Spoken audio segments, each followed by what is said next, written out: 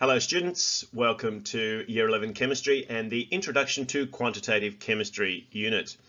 This is video number 13 and we're going to be looking at molarity.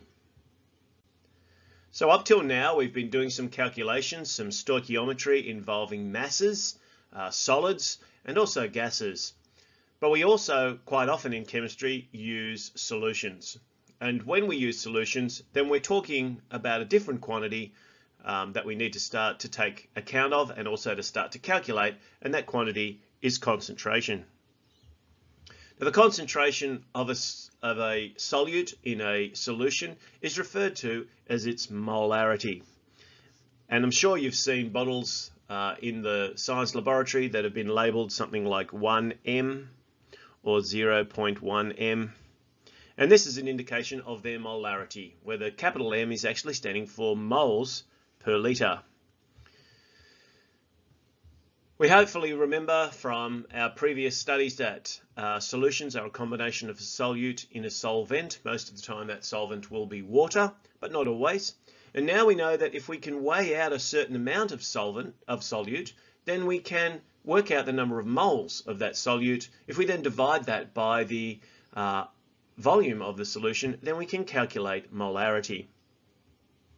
So if you want to define molarity, I guess we just define it as the number of moles of solute per litre of solution, and that's hence why the units are moles per litre.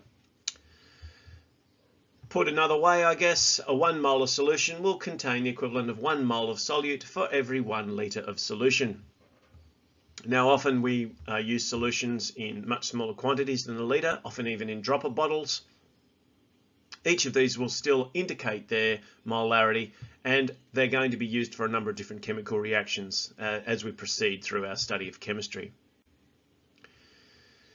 Mathematically, and because this unit is very much about quantitative chemistry, it's about the mathematics of that's associated with the calculations of things like concentration. This is the equation right here. Concentration, C, is equivalent to the number of moles divided by volume. Now, of course, this means we can set it up in a nice little triangle, such as the one that's indicated here on the slide, where number of moles goes up in the top and concentration and volume sit down below. So we can find concentration by dividing the number of moles by the volume. We can also find the number of moles by multiplying the concentration and the volume. One little way to try and help you remember this alternate version is that the most important thing that you would put on your CV is your name on your CV.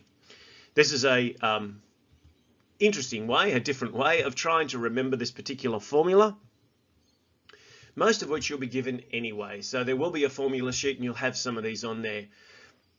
But I suggest that by the time you have carried out a number of different calculations involving not only this formula, but several of the others that we've looked at already, you will become more and more familiar with each of these different types of formulae, and hence they will start to become more top of your mind when you're working through these questions.